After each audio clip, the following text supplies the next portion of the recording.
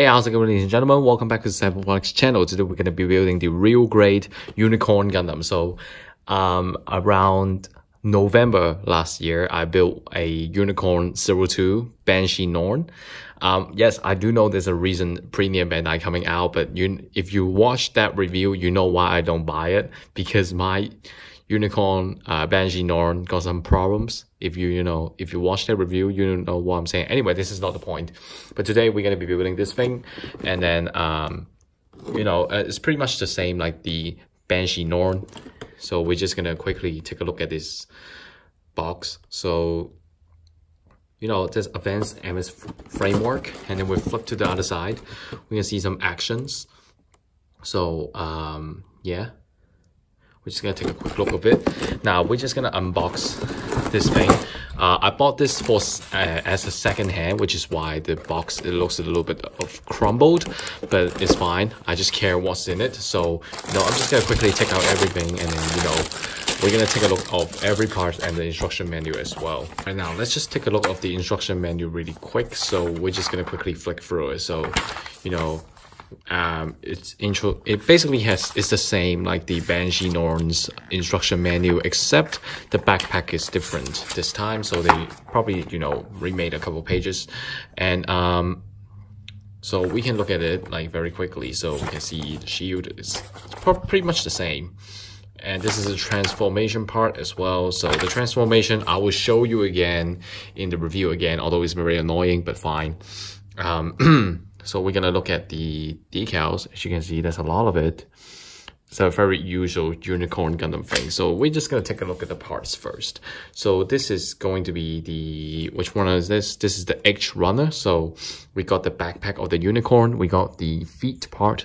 We got some inner frames of the legs. We got some backpack part here as well, and then we have some legs part here as well. And this is the back waist or the front waist armor.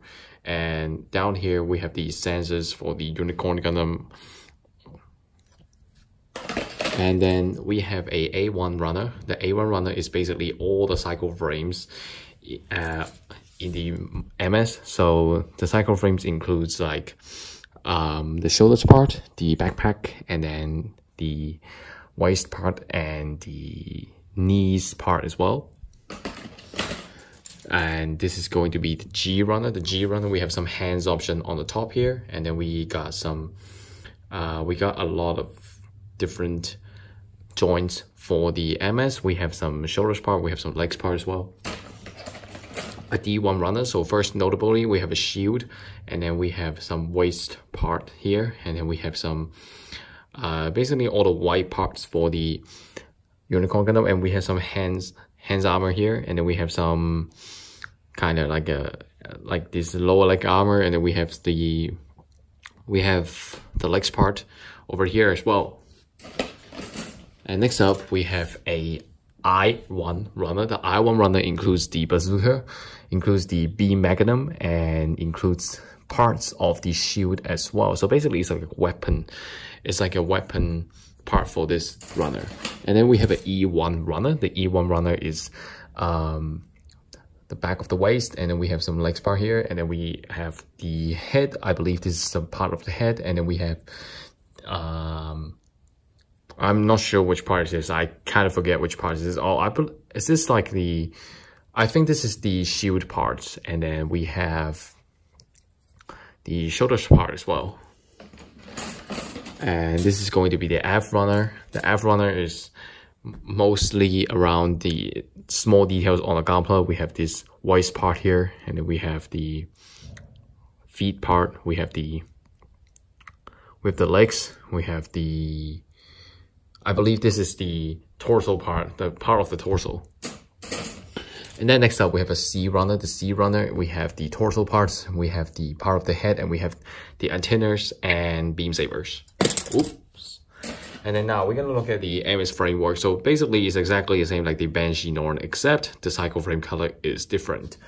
And then of course we're gonna have a large decal, but I don't know, is it my I don't know, did I just guess it wrong or something like that? I feel like this decal sheet is slightly smaller than the Banshee Norm one. And then, of course, we have the Beans Diversity Pack parts here. And that's pretty much it. So, you know, let's jump straight into the building and we will see you guys at the review.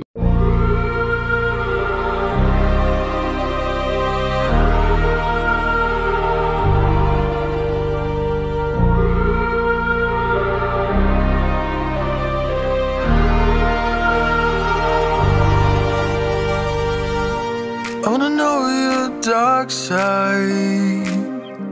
I wanna know your secrets. I wanna be your lifeline. So I wait for you, wait for me. Wait for you, wait for me. Tell me you're more than just a highlight.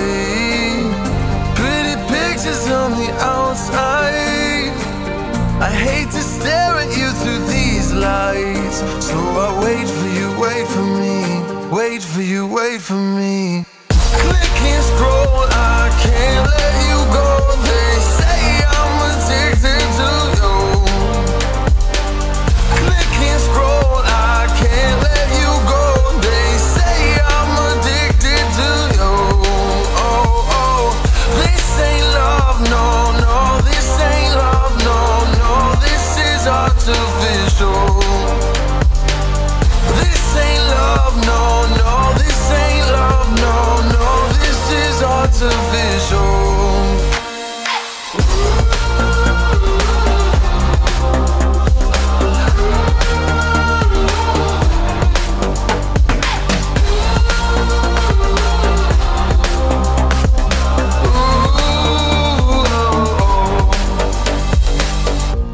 I wanna know you inside and out. Wanna know what's behind the light. Wanna feel that real love from within.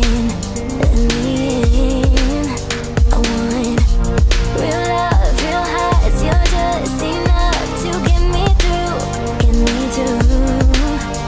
'Cause you're officially perfect for me. So wait for you, wait for you. Up all night thinking, passing the time, anxiously waiting.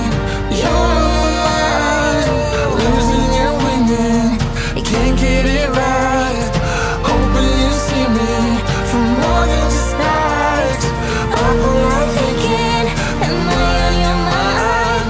Will you come meet me and change my life? This love could be deeper.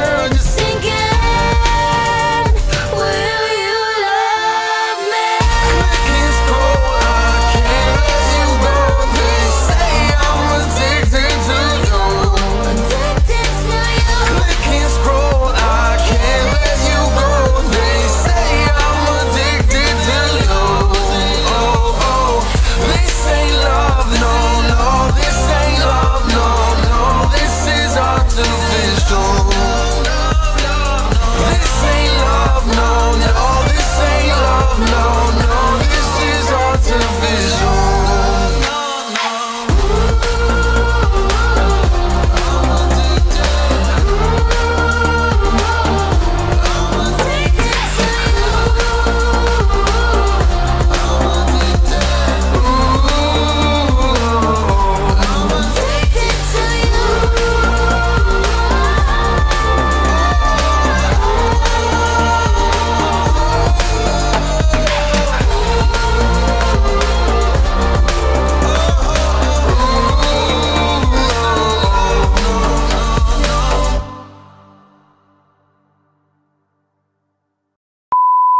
Hey guys, welcome back to the review of the RG Unicorn. So this is the finishing of it. As usual, like it's pretty much exactly the same like I said about the Banshee Norm last time. If you don't know that review, I suggest you go check out. I do screw up a lot of things, and you can make some laugh of it.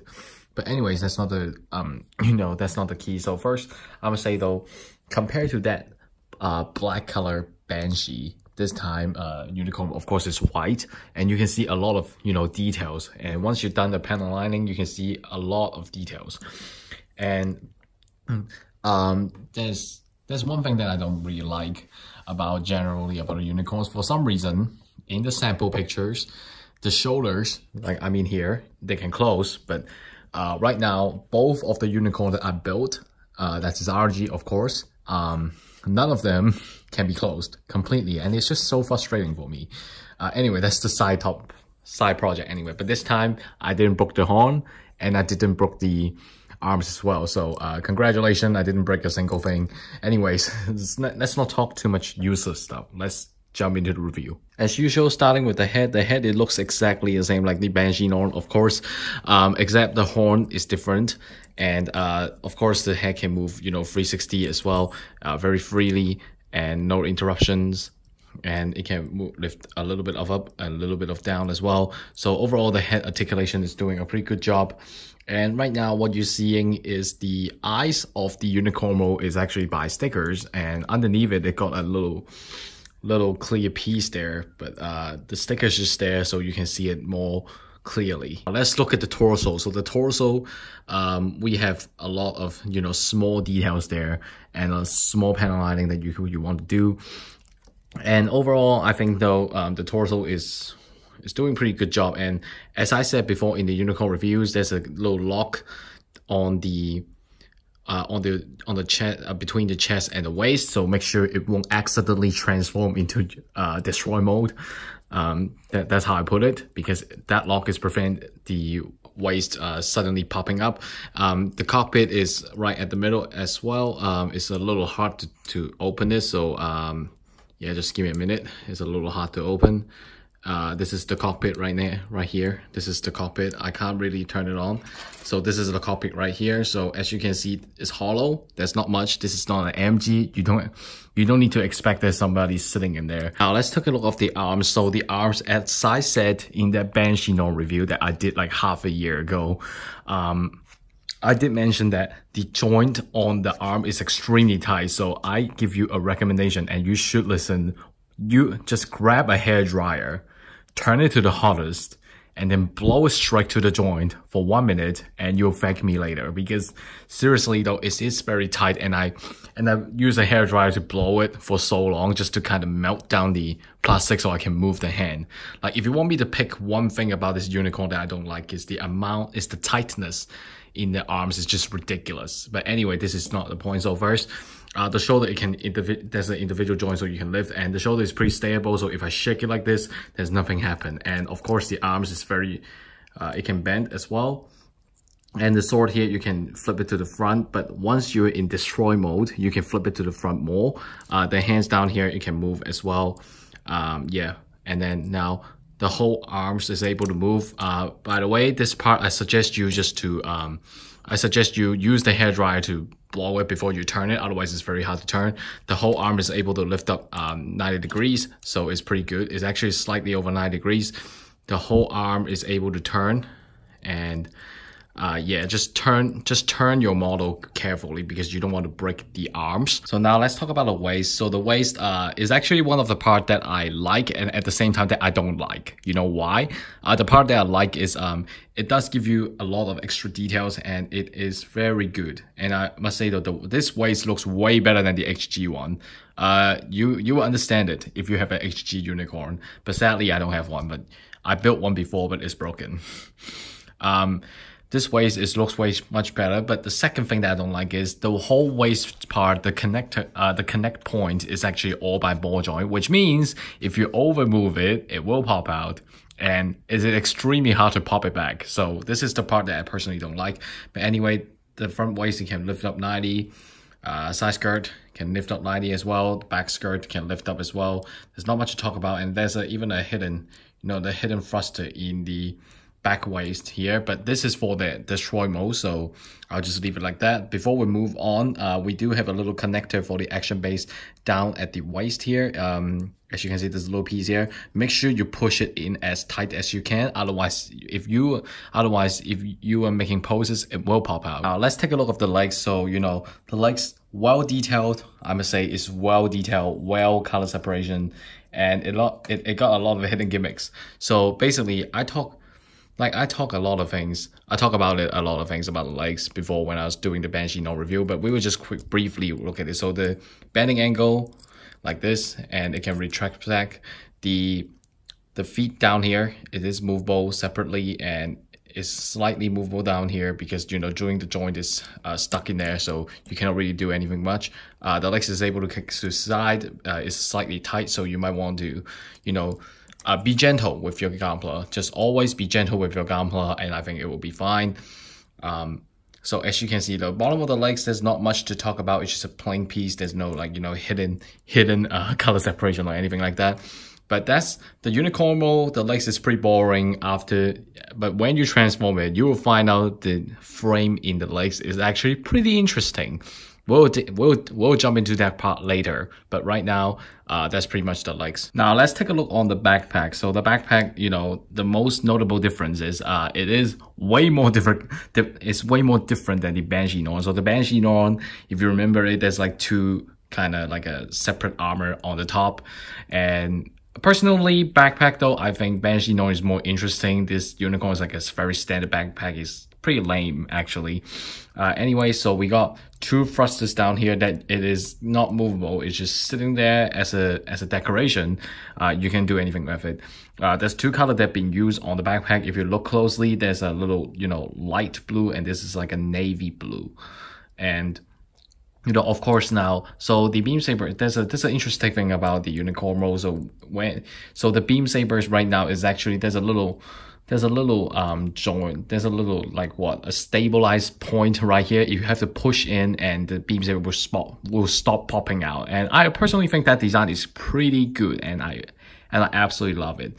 So, and this is pretty much the backpack. There's not much to talk about until I transform it. Now, I know you guys would be like, now stop talking, like just get into the details. So, you know, you all been waiting for the weapons. So this is the first weapon. So it's a pretty significant beam magnum rival.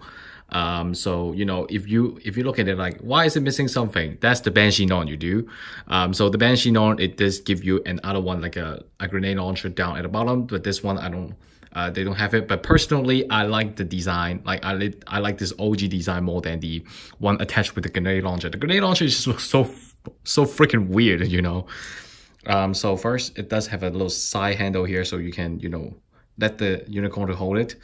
And then, you know, there's a thing right here is you can take out the ammo, and then, you know, just put it back like this. So it's pretty simple. You know, not much to talk about the beam magnum rival, and that's pretty much it. But the interesting thing is, just like the XG, it can put on several spots. So first, you can of course you know, put it at the back of the arms, so like this.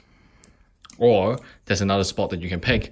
There's a little part here that you can flip out, and then you can actually, here's the spot, you put it in. There you go. Next up, we're gonna introduce another accessory, but this one is a little bit different. So first, there's 4 beam sabers on the Unicorn, there's 2 on the forearm, and there's 2 on the backpack. And they did give you this, you know, beam saber effect part for you to put it on, and that's pretty much it. So the beam saber is done, and next thing is the bazooka. First, so let's just put it this way. Individually, the bazooka is cool, but functions is crap. You know why? So it got the same ammo, you know, you can detach the ammo from the bazooka, but the thing is, it's sloppy. It's very sloppy. The bazooka ammo is so sloppy that I can't even put it back right now. This is the part that I don't like about it. It's so sloppy that I can't even put it back. But anyways, it got the same handle like the beam magnum rifle, so you can put it out and let the other hand hold it. So it can also put it back on the backpack, so you just have to flip at the back of the weapon, and then, you know, find that joint right here, and then put it back like this, and you can put it out every time. And that's pretty much the bazooka. And next up, we're gonna introduce some hands. So first we have open hand, and then the weapon holding hand. That's pretty much it. No other hands option. The other hands option is currently on the Unicorn right now. It's the fist hand. And lastly, we have something very is involved in the transformation process is the shield. Normally it looks pretty boring, right? It's just a plain shield, nothing else, just a couple logos and a couple panel line and done. And you know, once you turn, so let's just show you how to put it on first. So it's very easy. You just find a peg on the arms and then you just snap it in. That's pretty simple. But the interesting part is it can transform. So you pull this out and then you just basically move the X out, move the psychoframe out. There you go. The transformation is completed. Now it saved me some time, so I don't have to go through it in the transformation process. But that's pretty much it. Other than that, we have some not so important accessory. For example, the pilot figure comes all white. If you want to repaint it, you have fun and do it. I'm not going to do it.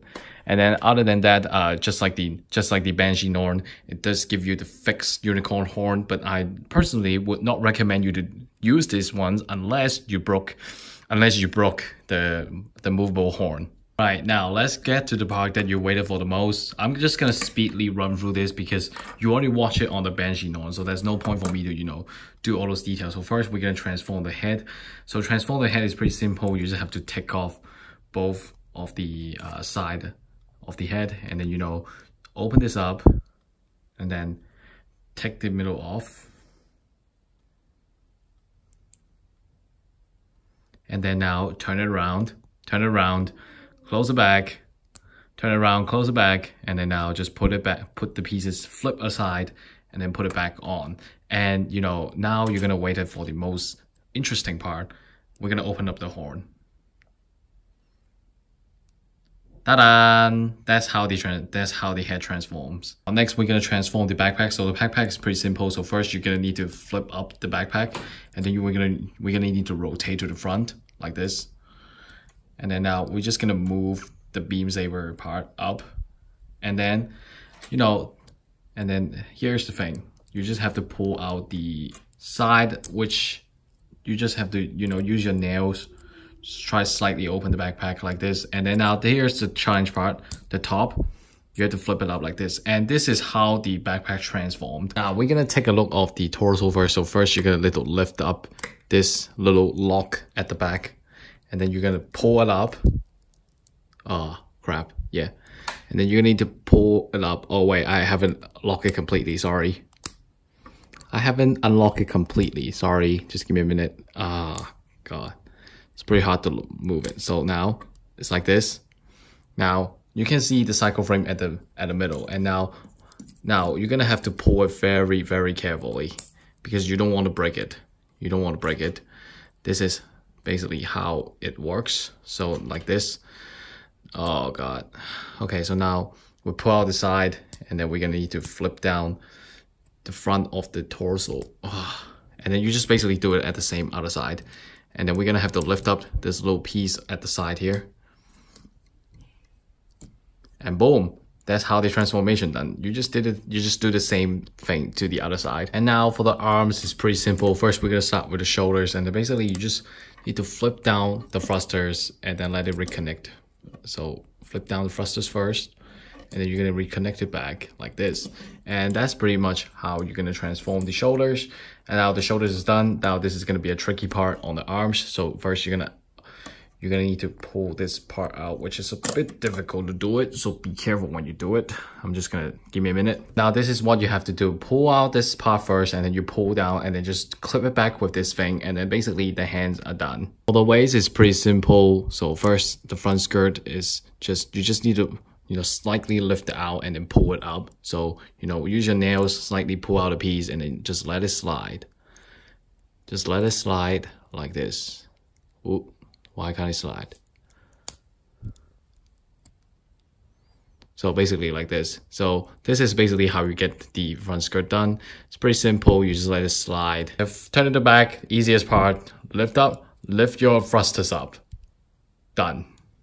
Simple, right? So the side part is a little bit difficult. So you have to pull down the side skirt, which is a little bit difficult. So I'm gonna do it off camera because it's too tight to pull. So be careful when you pull the skirt armor because it might be too tight. So this is the transformed legs because I was so pissed off during the recording and I actually can't pull out the parts properly, and so I thought I would just give you a little finished result to you. So basically, what you have to do is you unlock this two little gray piece down at the side of the legs. You pull down the legs, clip it back. This piece here, open it up, pull down, put it back, and then you just pull this back piece here, and then this knees armor will pop out, and then basically the transform is complete. And then you just need to flip the legs, flip the back of the legs down here, and then adjust the front feet position, pull out this two side piece armor, flip this piece up, and then put it back like this. And this is basically how the transformation of the legs work. And then remember, just clip this little piece of armor back on the this kind of irregular shape armor here, and then the unicorn transformation is basically done. And this is the whole transformation process, and that's pretty much it. For me though, this RG is amazing because in a small scale it contains a good transformation. However, the part that I don't like is it stands extremely well in NTD mode, but in the unicorn mode it barely can stand. This is the part that I have to complain. And then secondly, the part that I have to complain is the shoulder part, because the shoulder, seriously, it's giving me OCD.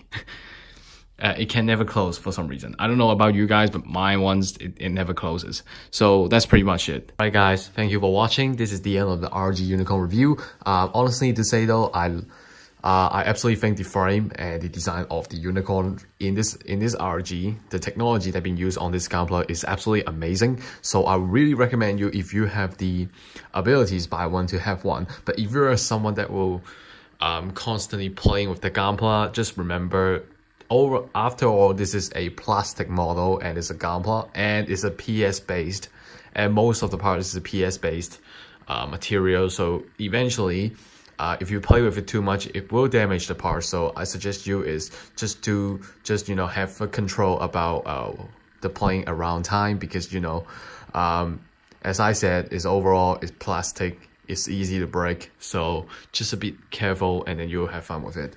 But I really do think that the technology used in this is very good. The comparison between the early RGs and this RG is they give up a lot of fixed frames. So you have to put it into pieces together. I think that would be very good, and it increases the stability. And I personally think that this is like a good upgrade. If you're really a unicorn fan, this is a must buy, because from what I heard, the MG one is hideous, but the RG one is good. So if you're a unicorn fan, this RG is a must buy. But anyways, this is the end of the video. Hope you guys enjoyed this video. Be sure to drop a like in my videos and subscribe to my channel. And I'll see you guys in another Gunpla review. Goodbye.